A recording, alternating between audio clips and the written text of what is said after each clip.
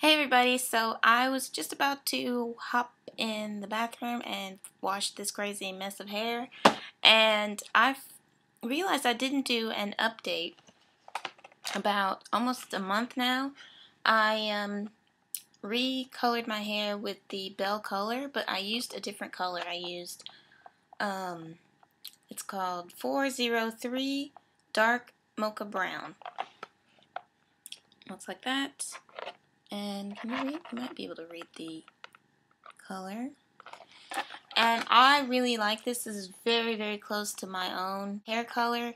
So if I am to dye my entire hair, I would use this again.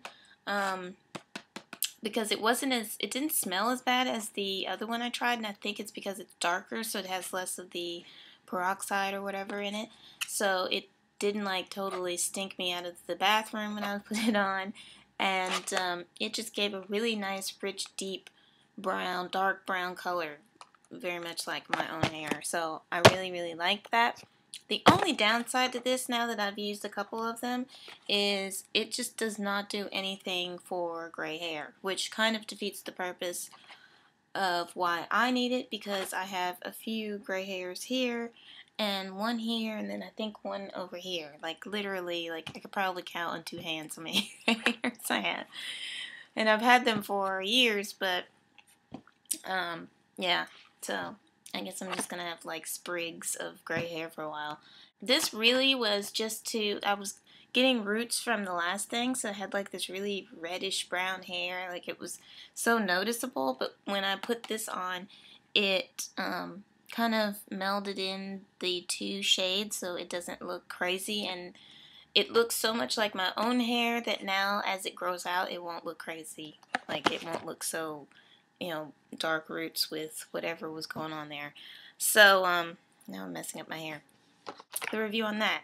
But the thing I was doing before I started coloring my hair at all, and then I got out of, because I had gotten it originally, this particular brand I had gotten on sale for like, I want to say $3.99 or $4.99. They kept having great sales, and I picked it up and realized that I could use this particular brand, I'll talk about in a minute, all over my little hairs and reuse it over and over again, as opposed to just doing one application and really damaging all of my hair.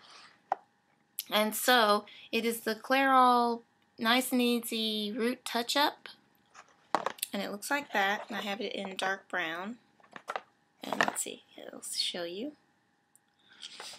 And how I use this is because I only have like literally little sections like this. There's a few like right in the front, which is what prompted me to start doing it, because it just looks really weird to have really dark hair and then just have like these little sprigs of gray hair. There's not enough to like make a line or anything, so it just looks like I have lint in my hair or something weird. And so with this, and I'm going to open it so you can see. I hope I can open it. I didn't realize it would be taped, but that's probably a good thing. Okay, so the thing with this is that you get your color cream and you get the little activator stuff, color activator stuff. They also give you this lovely tool, just like a little plastic container.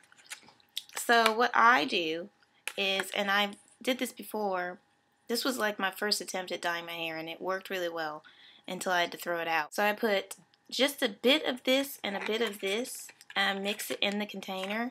So literally maybe a pea-sized amount of this and a pea-sized amount of this, and I mix it together. Obviously not with my hands. I usually either have gloves, or they do have this you can use to mix, but this thing, I like to get my fingers in there and saturate it, so I don't use this particular tool. But it does come with gloves. So you use the gloves and you kind of I mixed it in there, and then I just apply it on there, on the parts that I need, because I have to kind of part it and do that. And then I let that sit, and then I rinse it out. Now, the thing is, you can't wash your hair after you dye because the shampoo and all the stuff can kind of strip it. How I go around that is that I wash my hair, all my hair, and I dry it. Then I go back and I usually wait. Like if I do it in the morning, then at night I go back and do the whole routine that I just talked about. Put it on my hair, let it sit for, I don't know, it's like 10 minutes or something. It's really fast. Rinse that out and then dry it to match the rest of my hair, and then I will style it with ironing or flat ironing or whatever I do.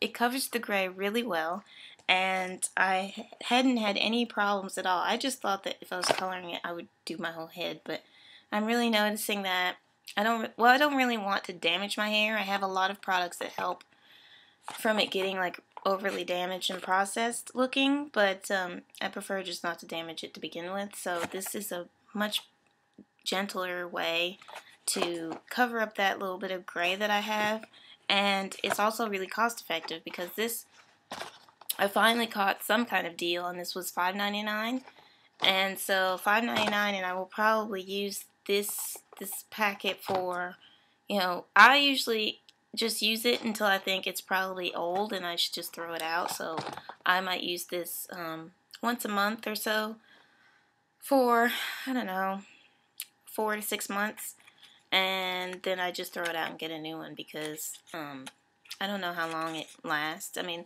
they both have they both have lids to them, so you're probably sealing it so it's not going dry or anything. I really recommend this if you are just starting to go gray, and at any age for that matter, and you don't want to like totally process your hair. I would really consider this as an option.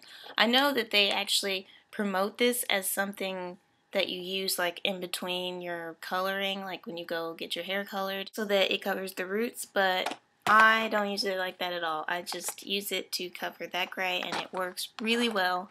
I really like this brand. I'm not really sure. Well, I saw someone use this particular kind, so that's why I used it, but I probably should have just stayed with Nice and Easy or Clairol, because this has covered the gray and that did not. Like this like, I mean, it's not gray, but it's really light, like copper almost strands, so it's not really covering it. It looks really weird, but so that's my tip. That's my kind of / reviews, rambles on hair dye, and I hope that this helped anyone. They have a lot of different colors in this particular root touch-up.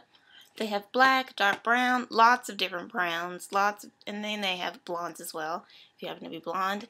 And so I hope that helped. If you have any questions, let me know.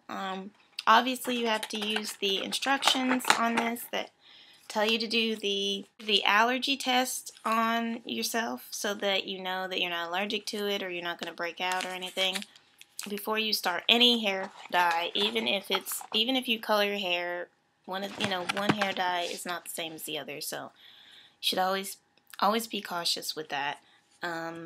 But yeah, that's about it, and I hope this helped everyone, and I need to wash his hair because it's driving me crazy and it's gross. So I'll talk to you later, and take care. Bye.